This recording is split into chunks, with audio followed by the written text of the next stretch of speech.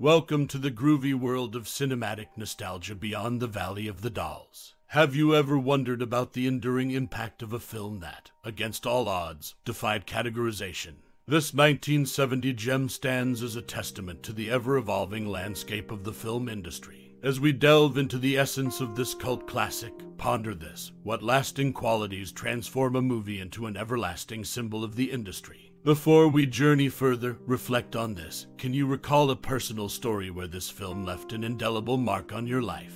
Or perhaps consider the enduring qualities that have etched it into the annals of cinematic history. Now, let's uncover some fascinating trivia about Beyond the Valley of the Dolls. Did you know that the film's screenplay was penned by none other than renowned film critic Roger Ebert? Yes, the same Ebert celebrated for his critical acumen took a plunge into screenwriting, creating a piece that defies conventions and expectations. The film's quirky mix of satire, drama, and psychedelic allure has made it a unique and memorable entry in the cinematic universe. As we celebrate this cinematic oddity, we're eager to hear from you. What's your most cherished memory or personal experience related to this cinematic journey? Share your stories and memories in the comments below. And there you have it, a glimpse into the enigmatic Beyond the Valley of the Dolls, a film that transcends the boundaries of its era, leaving an indelible mark on those who dare to explore its unconventional narrative. Dive into the past, share your experiences, and let the conversation begin.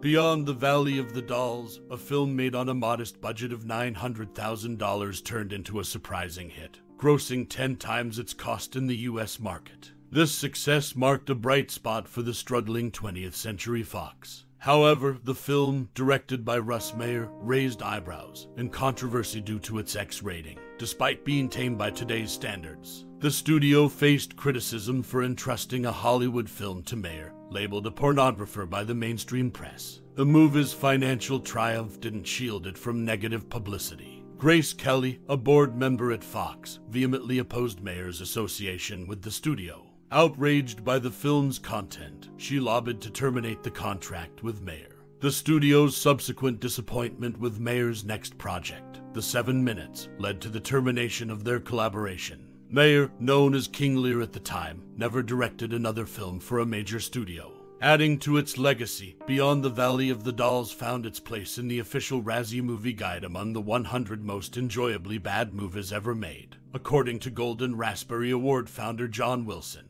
The film's cult status and notoriety as an entertainingly bad production have endured over the years. Screenwriter Roger Ebert's revelation adds an intriguing layer to the film's creation. Ebert disclosed that Z-Man's secret, a central element of the plot, was a last-minute addition not conceived until late in filming.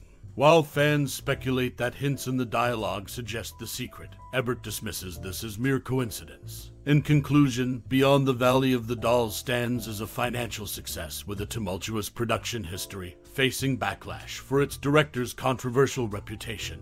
Its inclusion in the list of enjoyably bad movies further cements its unique place in cinematic history.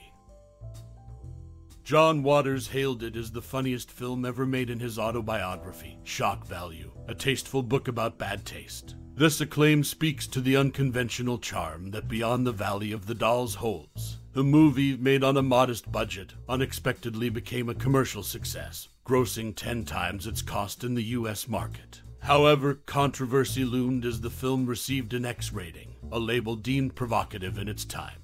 Russ Meyer, the director, faced a dilemma when confronted with the X rating.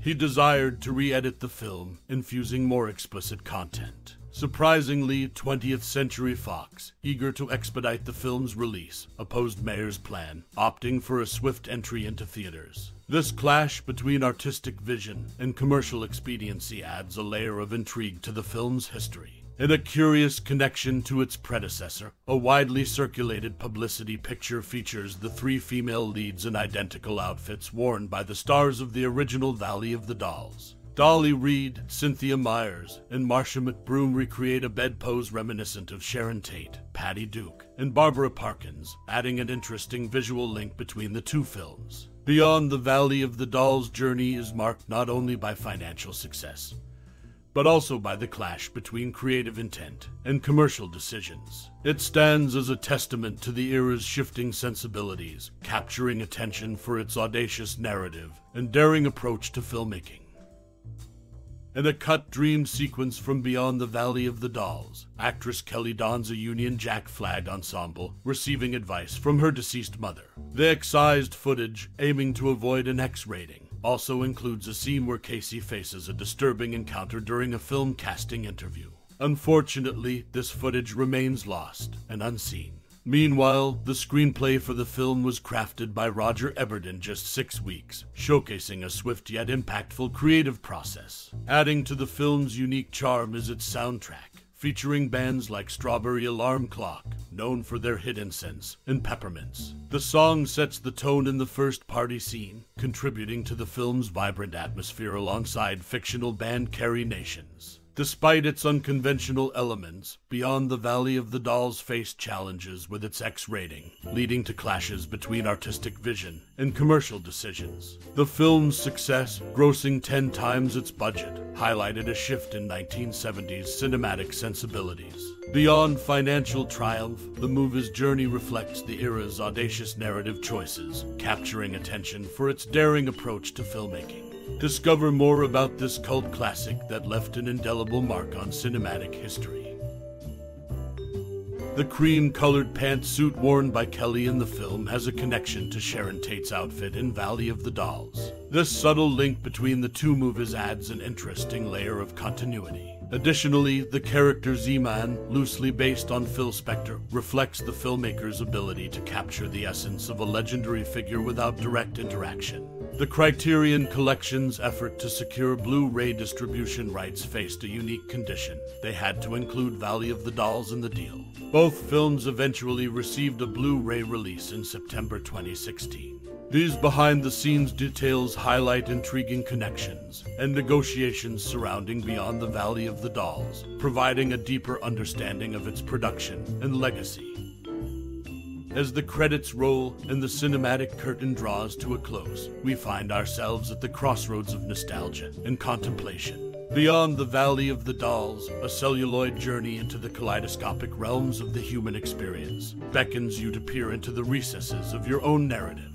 It's not merely a movie, it's a mirror reflecting the vibrant hues of our lives. Whether you first encountered the film amidst the grainy charm of an old theater, or in the cozy embrace of your living room, the echoes of its psychedelic narrative likely linger in the corridors of your memory. Perhaps it's the rebellious spirit, the pulsating soundtrack, or the audacious blend of genres that has etched its imprint on your cinematic consciousness. As we bid adieu to this cinematic odyssey, consider this an invitation to unravel your personal tapestry woven with the threads of Beyond the Valley of the Dolls. What memories does it conjure? What emotions does it stir within you? Share your reflections, for in the diversity of our perspectives, we discover the enduring magic of this celluloid gem. In this shared dialogue, let the tapestry of our collective experiences unfurl, bridging the gap between celluloid dreams and the vivid mosaic of our own stories. Your thoughts are not mere footnotes, but integral chapters in the narrative of Beyond the Valley of the Dolls. Thank you for allowing the realms of cinema to intertwine with the tapestry of your memories and musings. Your time and reflections are cherished, creating a richer, more nuanced appreciation for this cinematic masterpiece. Until our narratives converge again, explore the celluloid landscapes that resonate with your soul. Crafted with cinematic enchantment and human connection, this outro is